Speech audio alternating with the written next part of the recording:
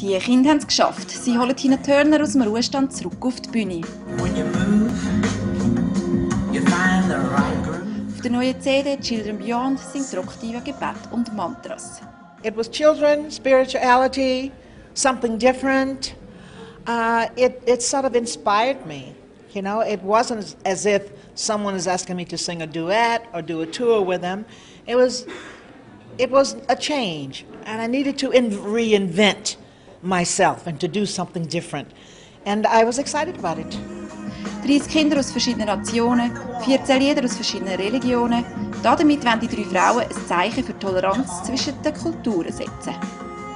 You can't see my spiritual side because my stage life and image is bigger than life. And no one ever knew that I was spiritual, but you liked me because I was spiritual, because I never stopped praying one way or another, and that was a part of me. It's only love, wie Tina Turner schon früher gesungen hat. Den Wert hat sie schon ihren eigenen Kindern probiert mitzugeben. When they were growing up, I did my best. We were all Baptists at the time. They were taught the Lord's Prayer. I had strict rules to do the right thing, to try to be a good person. But you don't find that out until they become men and women. But then that's choices that they have to make.